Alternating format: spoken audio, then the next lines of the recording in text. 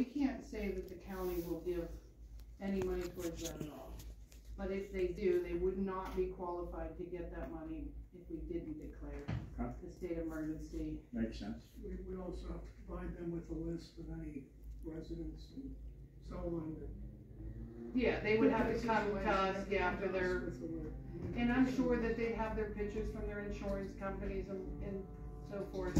Now, there's no guarantee that they're, what I saw in the documentation from the county is, this,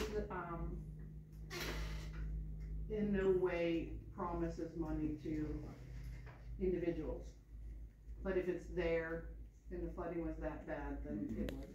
Understood. But without the state of emergency declared, they can't get anything. So this is just at least giving them a possibility. That would be first floor flooding, including mobile There's homes. also income limits and so on. Yeah, there's, you have to be of a certain income level, and so, make a motion to reaffirm the declaration of emergency that was declared on April 13th, 2024 for flooding that occurred. So moved. So we have a motion by Dupree, second by Seiler, all in favor? Aye.